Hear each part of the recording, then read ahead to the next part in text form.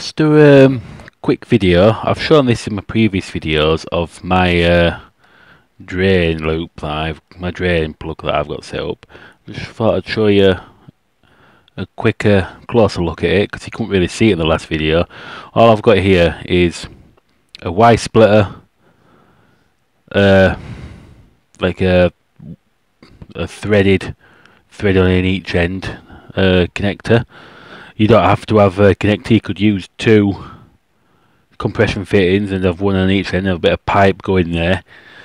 But yeah, it makes life a lot easier to have something like that set up. And what I do, I'll just pop this down here, when I come to drain it, is I've got a bit of pipe here with like a random purple fitting on the end.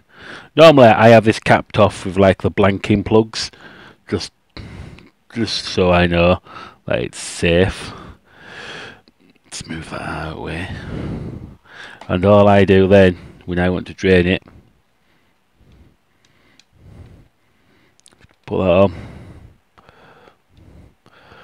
screw it on, put this end in a bucket or whatever, open it up, drain it out. It's that easy. Makes it life a hell of a lot easier when doing maintenance. So yeah, that's this quick water cooling 101 video over. If you've got any suggestions for other videos you'd like to see, drop them in the comments below or email me or Joe.